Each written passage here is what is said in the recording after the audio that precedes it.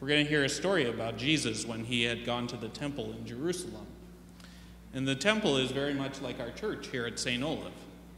It looked a little different, but they were both places that we come to honor God. Now, during this time, people had to travel long ways to go to the temple. And do you know what Jesus saw when he got to the temple? People were selling animals. What do you think? What would it be like if you came here this morning and there were cows and sheep and birds out in the entryway? That'd be kind of noisy. Yeah. And smelly. Kind of dirty. Good. There were also people there that were called money changers. For people to buy any of this stuff, they had to go to the money changers first. And these people were not very honest people. They made a lot of money by charging the people more money to exchange their money. And that's not very nice, is it? So Jesus was pretty upset. And he says, "Stop making my Father's house a market." A market's kind of like a big, busy mall. And Jesus, that's not how a place to honor God should be, is it? No.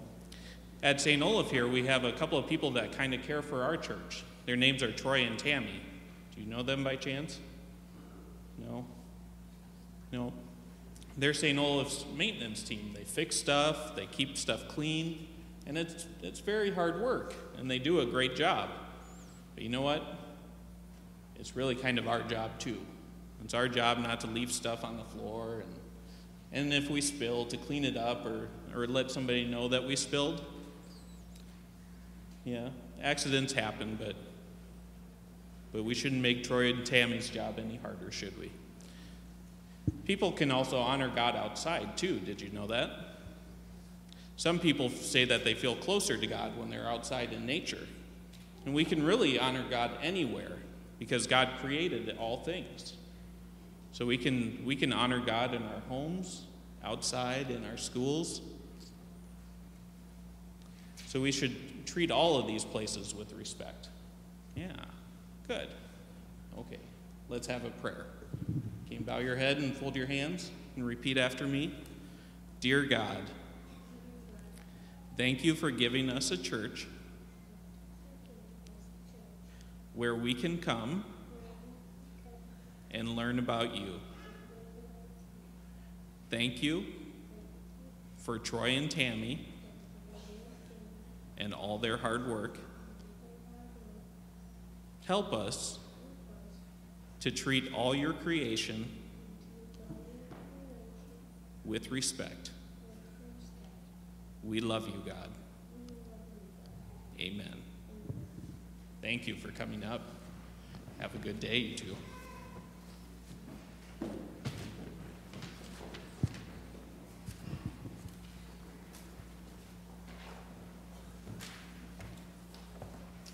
How cute was that? Good morning. This is the day the Lord has made. Rejoice and be glad in it. Maybe we can melt a little snow today. This is the third Sunday in Lent, and the first lesson is from Exodus 20, 1 through 17. After escaping from slavery, the Israelites came to Mount Sinai, where God teaches them how to live in the community. The Ten Commandments proclaim that God alone is worthy of worship. Flowing from God, the life of the community flourishes when based on honesty, trust, fidelity, and respect for family, life, and property. And God spoke all these words. I am the Lord your God who brought you out of Egypt, out of the land of slavery. You shall have no other gods before me. You shall not make for yourself an image in the form of anything in heaven or in the earth below or in the waters beneath. You shall not bow down to them or worship them, for I, the Lord your God, am a jealous God, punishing the children for the sin of the parents to the third and fourth generation of those who hate me, but showing love to the thousands generations of those who love me and keep my commandments. You shall not misuse the name of your Lord, of the Lord your God, for the Lord will not hold any guiltless who misuses his name. Remember the Sabbath day by keeping it holy. 6 days you shall labor and do all your work, but the seventh day is the Sabbath to the Lord your God. On it you shall not do any work, neither you nor your son, nor your daughter, nor your male or female servant, nor your animals, nor any foreigner residing in your towns.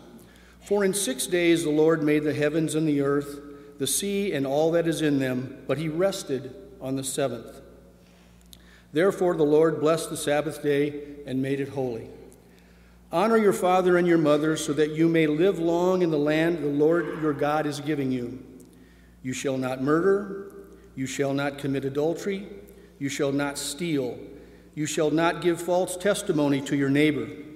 You shall not covet your neighbor's house, your neighbor's wife, or his male or female servant, his ox or donkey, or anything that belongs to your neighbor. The second lesson today is from 1 Corinthians 1:18 through 25. The word of the cross is pure foolishness and nonsense to the world because it claims that God is mostly revealed in weakness, humiliation, and death. But through such divine foolishness and weakness, God is working to save us. The center of Paul's preaching is Christ crucified. For the message of the cross is foolishness to those who are perishing, but to us who are being saved, it is the power of God. For it is written, I will destroy the wisdom of the wise, the intelligence of the intelligent I will frustrate. Where is the wise person? Where is the teacher of the law? Where is the philosopher of this age?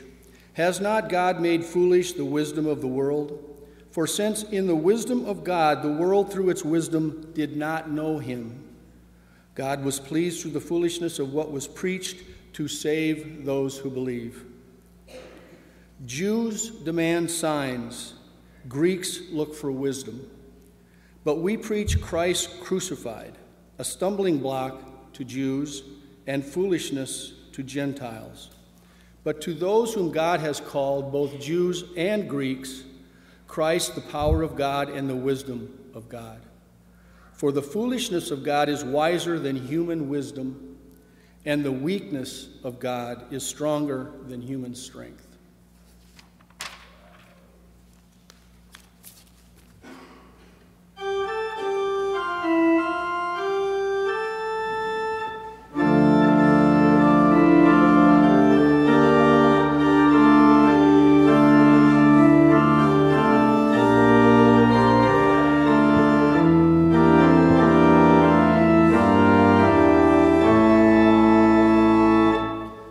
According to St. John, the 2nd chapter.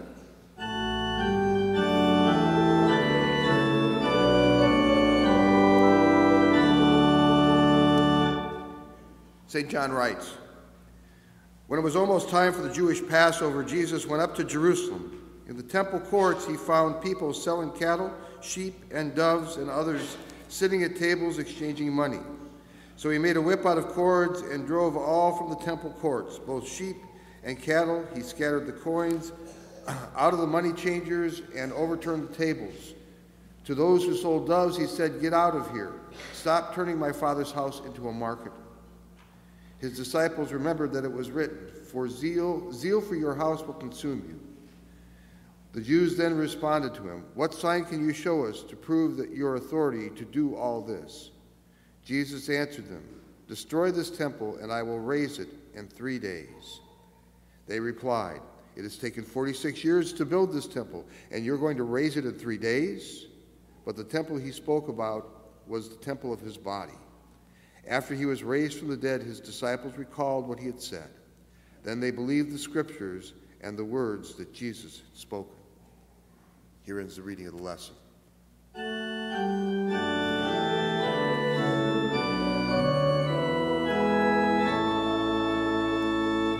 Please be seated.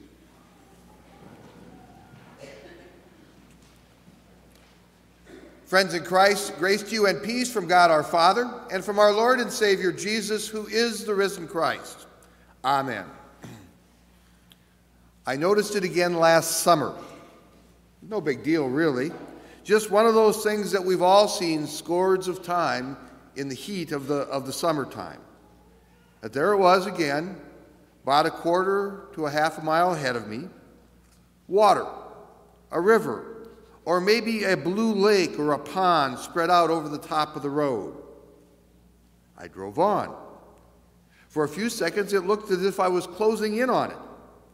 I started to look for a curve in the road to get around it. But then, as quickly as it appeared, it was gone. A mirage. From a distance, it looked as real as could be. Cool, peaceful, lapping up against the pavement. It was there, and it was gone. And then a few miles down the road, there it was again, and it was gone again.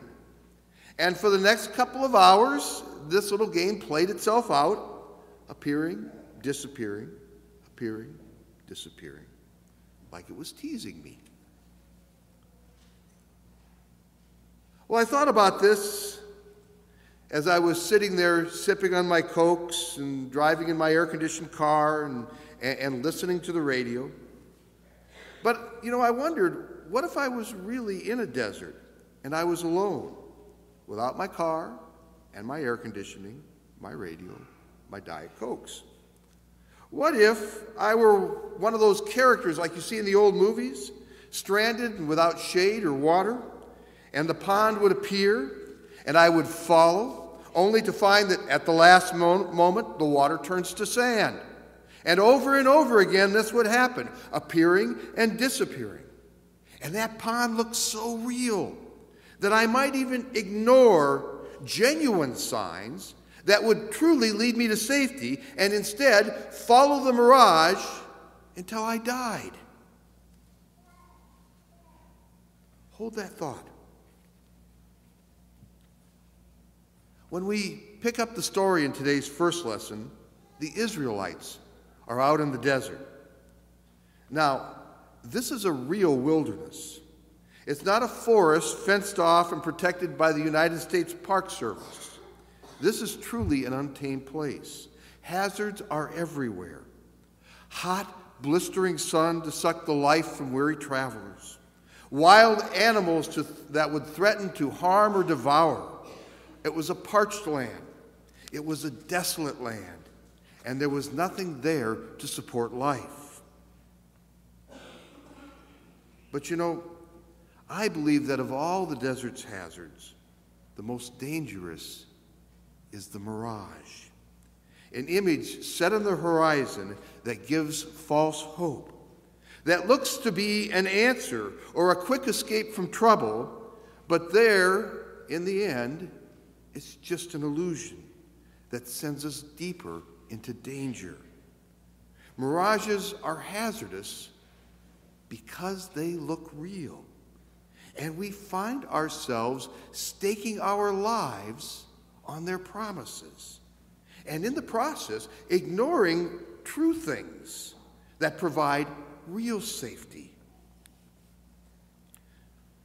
Now, I know the scriptures record nothing of mirages, at least not in this story. But I think that God knew that something like mirages would beguile his children. They're traveling through a desolate place. And God knew that the Israelites would begin to see things that were not really there, and to believe in things that really did not provide, and to worship and trust that which was not God. Take, for instance, a story just before this. Very first days out in the wilderness. The whole group of travelers are complaining against God, and they're taking these complaints to Moses. "What will we eat?" they said. "Our Egyptian slave masters gave us 3 square meals a day. We had leeks, we had cucumbers, we had all sorts of good food. But God has brought us out to this desert to kill us." This is a mirage. I mean, when slavery begins to look like real comfort and real provision, what else do you call it? This was just the first of many illusions. The journey through the desert is hard, and in such a place, false promises begin to look real. And so we read in today's lesson, God has spoken to them. At the beginning of this journey, he says to them, listen to my voice, keep my promise, because you will be my own among all people, and you will be to me a kingdom of priests and a holy nation. And then today's lesson, God goes on. The Lord provides guidance and direction. He gives them the 10 Commandments as a sign of his promise.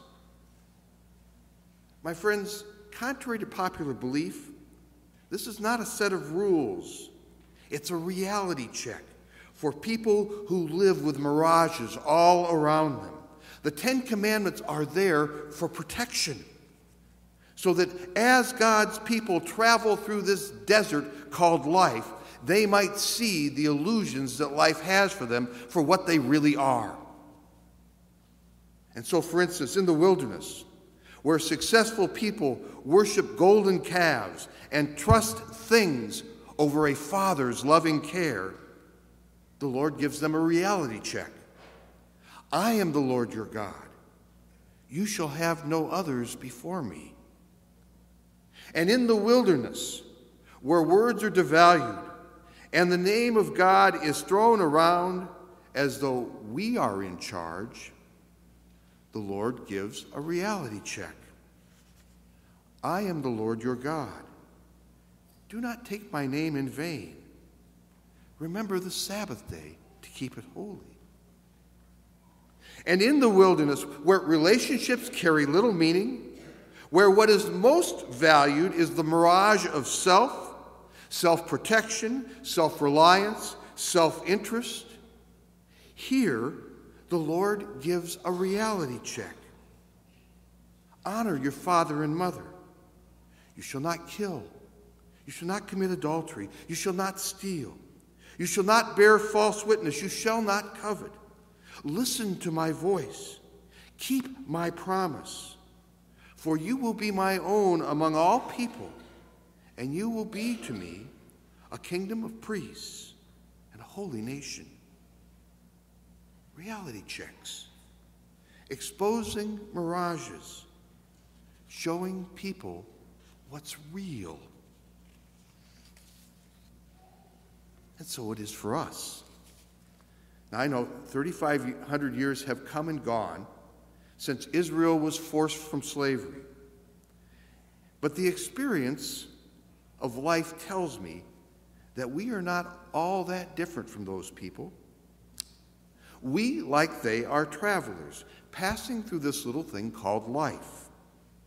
It is a desert with more mirages than I can count, illusions that have us trusting paths that appear to offer life and hope, but would instead destroy us and take us from a God who loves us and cares for us. And I believe that's precisely why in this journey, God has called us to be different. Not eccentric, but different. To see through the illusions and trust in unseen, yet ultimately true things.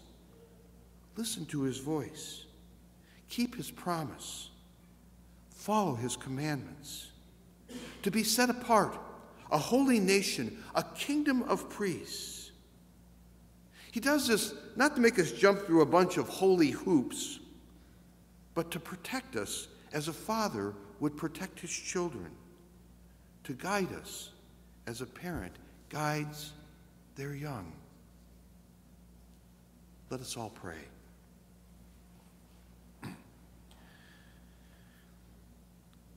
Lord, take my hand and lead me upon life's way. Direct, protect, and feed me from day to day. Without your grace and favor, I go astray.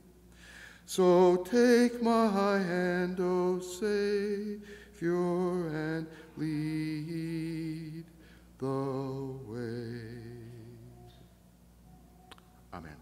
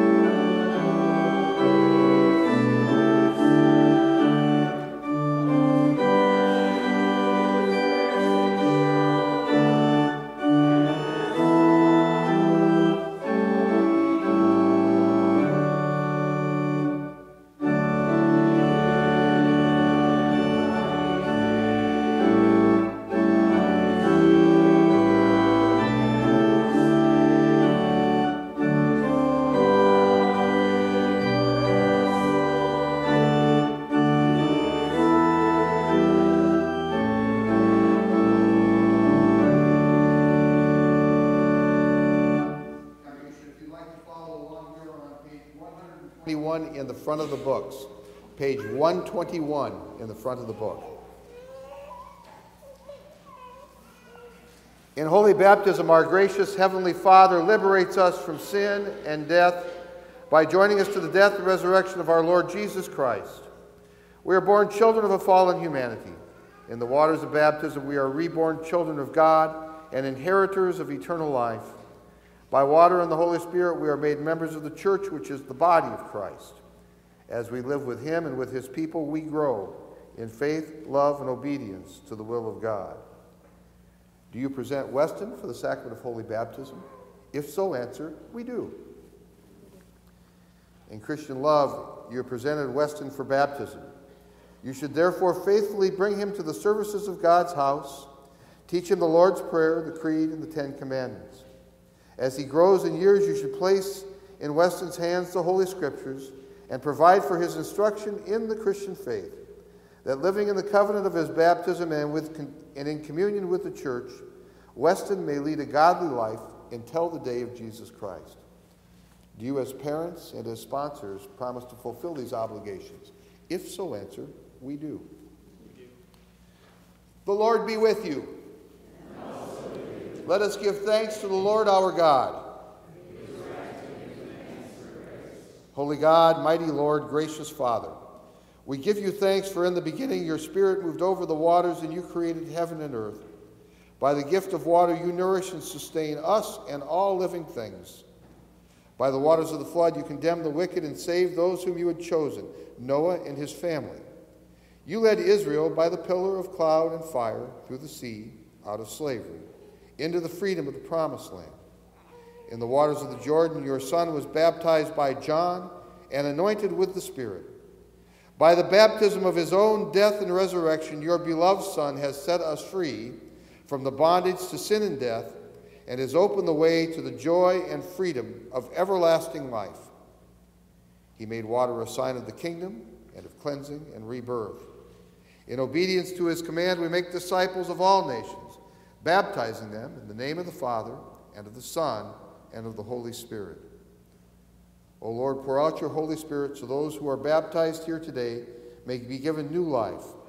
Wash away the sins of this child who is cleansed by this water, and bring him forth as an inheritor of your glorious kingdom. To you be given praise and honor and worship through your Son, Jesus Christ our Lord, in the unity of the Holy Spirit, one God, now and forever. Amen. I ask you now to profess your faith in Christ Jesus, reject sin, and confess the faith of the church, the faith in which we baptize. Do you as parents and as sponsors renounce the forces of evil, the devil, and all his empty promises? If so, answer, we do. People of God, do you believe in God the Father? I believe. Do you believe in Jesus Christ, the Son of God?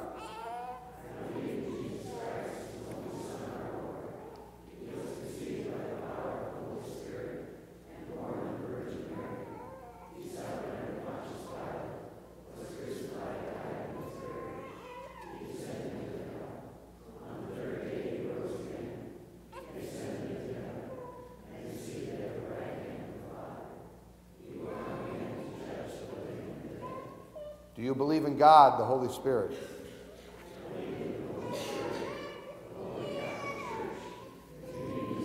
We'll try and see it.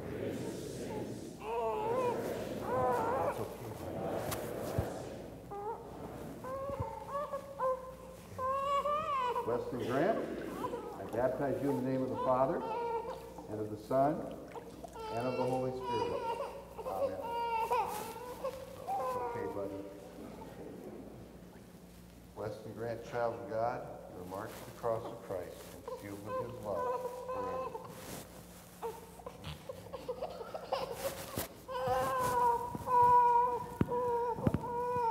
Need to feed this boy. He's going to waste away.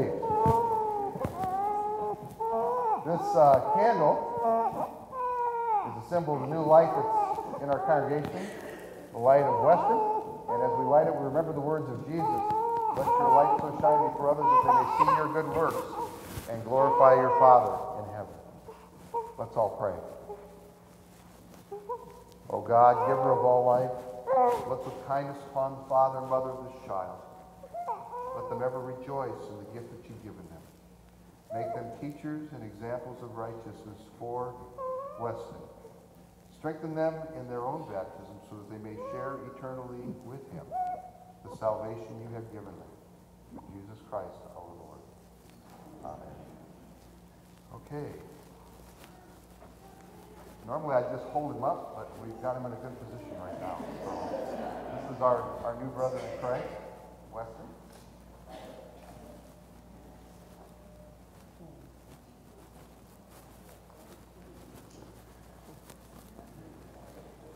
Good looking guy, isn't he?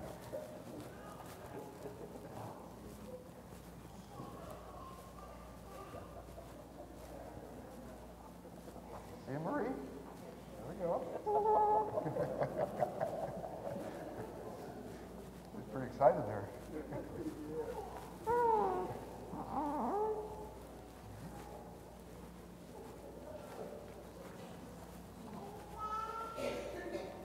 Through baptism, God has made this new brother a member of the priesthood we all share in Christ Jesus, that we may proclaim the praise of God and bear his creative and redeeming word to all the world.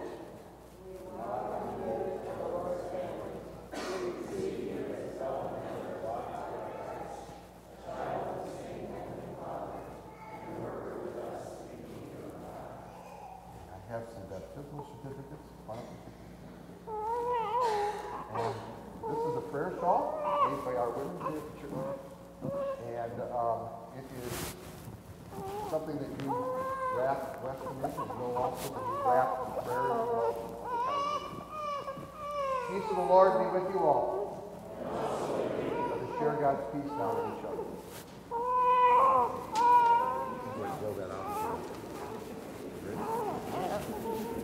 Good, big little boy. Right? Yeah, he's not very little anymore. No, he isn't.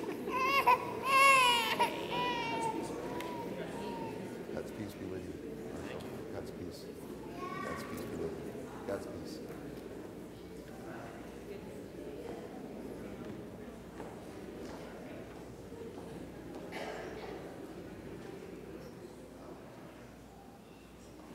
The Lord bless you and keep you. The Lord make his face shine on you and be gracious to you. The Lord look upon you with favor and give you peace. Amen.